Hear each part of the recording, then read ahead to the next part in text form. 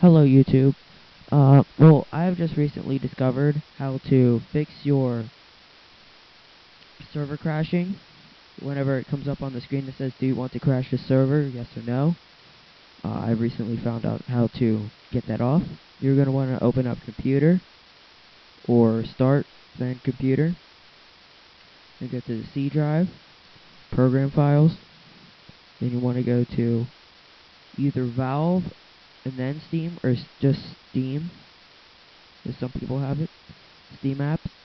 Your username, in my case mine's SilentXXKnight. Then Garry's mod.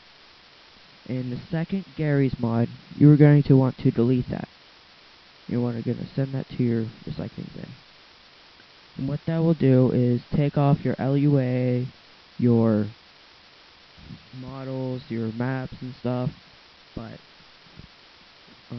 you'll have to get those again, because you probably most likely went on the spawn killing server, and that is where you are getting the server crashing. So the server will also not let you leave.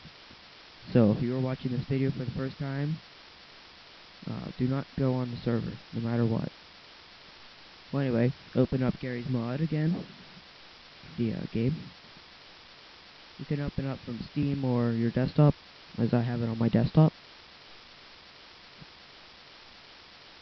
And whenever you open this up, what it will do is put the second Garry's mod back into your program files, Steam, username, Garry. Put it back where it's supposed to be, but there will be no errors. So, just to show you, so GM construct, because I don't have any other maps now, but it will open up, same as usual, loads.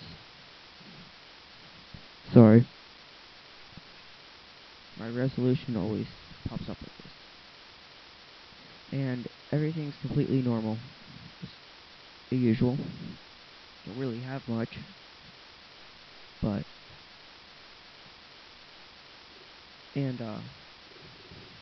to show you, to prove to you, if you press all the buttons on your keyboard, it will not pop up, most likely.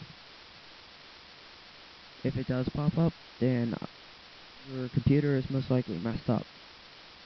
But otherwise, and you can go back into computer to prove this, or start computer.